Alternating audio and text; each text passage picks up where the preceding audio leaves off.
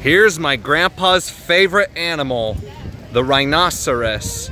Or to be precise, this is the black rhinoceros, native to the plains of eastern and southern Africa. The name rhinoceros comes from two Greek words meaning nose horn, fitting because rhinos are the only animals in the world that have horns on their noses. A rhino's horn is made out of keratin, the same substance that human fingernails are made from. Though it's not by the color of its hide that the black rhino gets its name, but given that the white rhino and black rhino are both a slate gray in color, but rather by the shape of their mouths. The white rhino's name came from the Dutch word wijd, meaning wide, which refers to its mouth, which is designed for grazing.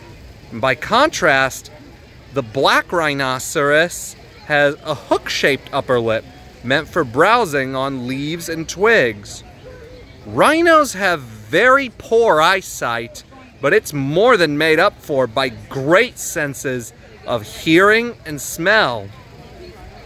Rhinos spend the hottest part of the day rolling in mud. It acts as their sunscreen and protects their skin from biting flies. Plus, it helps them to cool off. Despite a rhino's heavy bulk, they can be incredibly fast runners and can run at speeds of up to 35 miles per hour.